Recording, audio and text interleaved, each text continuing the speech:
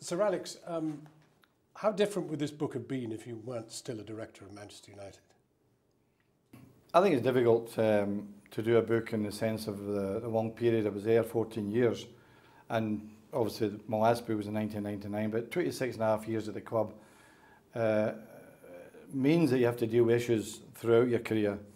And I've always maintained that control was vital to the manager of Manchester United, whether it's Alex Ferguson or someone else, that control in dealing with star players, millionaires, players with celebrity status, some with great egos, and it has to be controlled in order to be successful.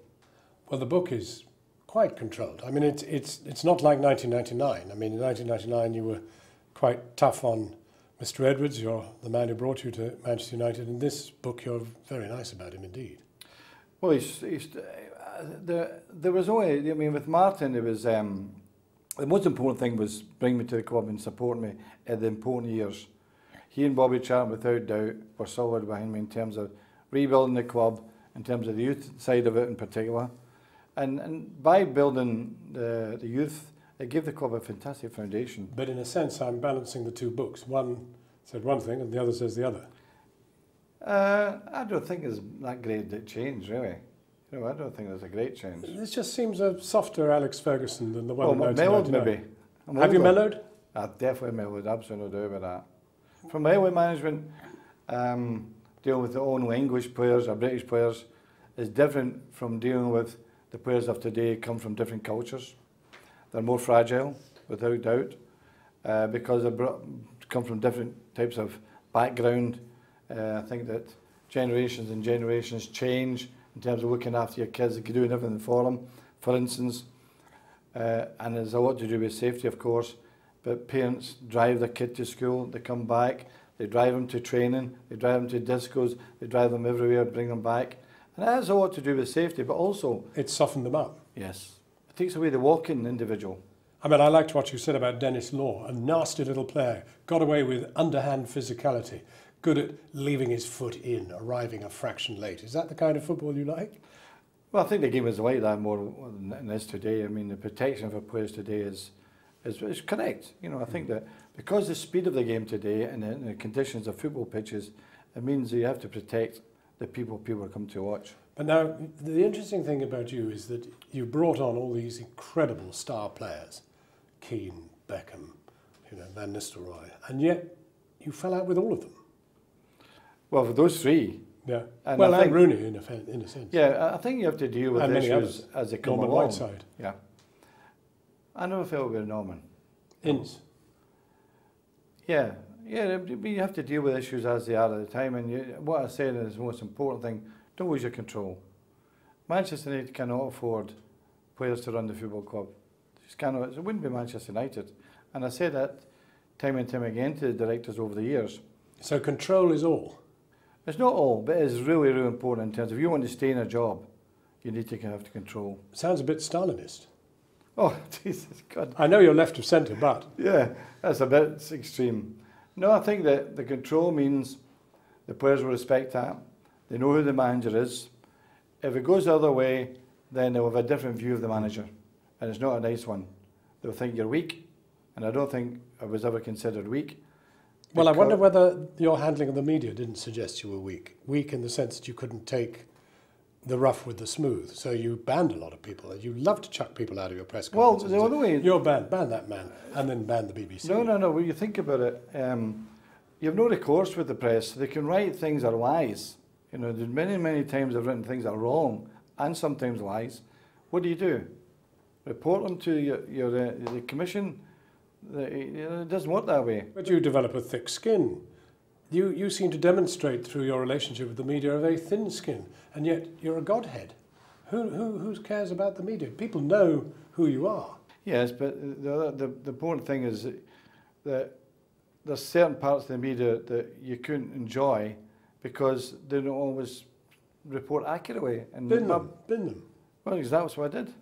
but you quite literally banned them, and that doesn't speak to me. That doesn't speak John, of that didn't happen all the speech time. And all the rest of it. That didn't happen all the time. And also, which they will tell you, I didn't hold grudges.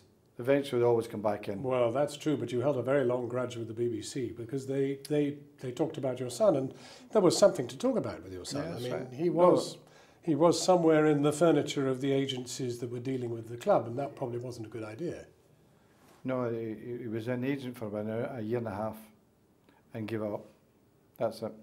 But that's the bit the BBC concentrated on.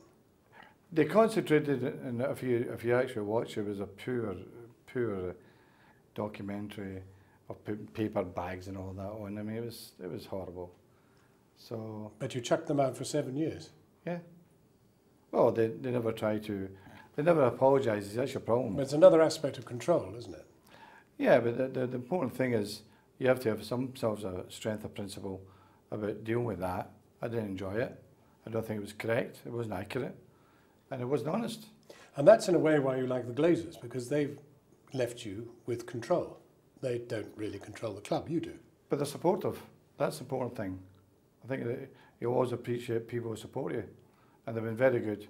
And they're very, everything they've asked for, they've delivered. So what can you do? I think it's the right thing to do. See, it's interesting, you describe yourself as on the left of Labour, and yet you describe them as rampant capitalists. I And I'm didn't thinking, I know you're isn't wrong that, there. isn't that a No, quote? no, you're wrong there. Get your facts It's not right. their fault that they're rampant capitalists, and they let me do whatever I wanted. No, I didn't use that word rampant capitalism. Okay, I'm missing one. Anyway, you describe them Well, as capitalists. you got that wrong again. Let's ask that again. That's a bit, but I mean, you're content with the Glazers, Yeah. but they are capitalists, and you're certainly on the left of Labour. How do you marry an admiration of raw capitalism with your politics? Because they've supported the manager, they supported the club, and all the improvements are made. You look at the training ground today, that's down to the Glazers. Fantastic training. It's probably the best training ground in Britain. And it gives the club, and I said this last year, maybe it's the best thing we've ever had, is producing a medical centre. It's absolutely fantastic. But they've also produced a debt, the like of which Yeah, but- nobody would want to sleep very easily with. 400 million? Well, that was 700 million. Well, it's still a lot. Yeah, but don't forget, any takeover in business is done with debt. Do you mind the money in football? I think it's an area of the Platin is trying to bring in, and it's quite right, about financial fair play, but I don't know you can control it. But it can't just go on like this, can it? Well, you wouldn't think so, but that's why I think they keep talking about financial fair play. But they're not going to get it. You've been a manager. You know the race to get the players. You know the battle with the Real Madrid, with Barcelona, all the rest of it. I mean, well, for us, money speaks. For United, we can only do the best we can. That's has always been the bottom line. If we can get to a certain point with the player, particularly with the history of Manchester United and the attraction that come to Manchester United is always huge. That doesn't always involve money. Players will want to join the club, Manchester United, for the right reasons, for football reasons. 76,000 watches them every week. They have a great history of winning things. They have a fantastic romance about them, and they've got a great loyal support. So there's a lot of attractions for Manchester United. You've always been very open about your politics. You support Labour. I think you describe yourself as more on the Brown side of life than the Blair side of life. Would that be right? Well, I think Tony Blair was a fantastic Prime Minister, and I loved him in Question Time. I thought he was absolutely brilliant, absolutely marvellous. And I've always supported whoever's been in the leader of the party, and I do so at this very moment. And no matter the kind of criticism we're having at the moment. And Gordon Brown was a fantastic Labour minister, there's no doubt about that. So I'm on both sides, really. You know, I've always supported both of them. Both the leaders. Yeah. And you say you certainly support Miliband now. Yeah. But when it comes to it, do you not think of Labour and two wars of choice and a banking crisis and the rest of it? Are you still as loyal as you were? Always. So your upbringing. Nothing would change it. Nothing would change it. Nothing. Your upbringing is incredible. Your upbringing is an incredibly important element to who you are, isn't it? Yeah, I think so. I think that you should always remember your upbringing. I was very fortunate. Working class parents who were great, both worked, and instilled are instilled in me many disciplines. And now, of course, as you get older, you may be inspired by a teacher or a great people at the Boys Brigade where I was in, my boys club. Fantastic people could inspire you, and you get older, your own personality changes, and you are where you are then. And I think that the foundation and the background to it is definitely the working class parents. Some people picking up this book will have thought they were going to read something cantankerous, angry, roustabout, but in fact you're rather mellow in here. Is there another book waiting that will have the explosive edition?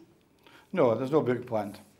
I had agreement with Hodders for about 3.5 years to do the book when I retired, and I've been working on it myself in terms of taking notes and things like that, and I have a good memory anyway. And the point came, it was going to come out when I retired, and that's the final. I have no plans to do another. Sir Alex Ferguson, thank you very much for talking to us. Thank you.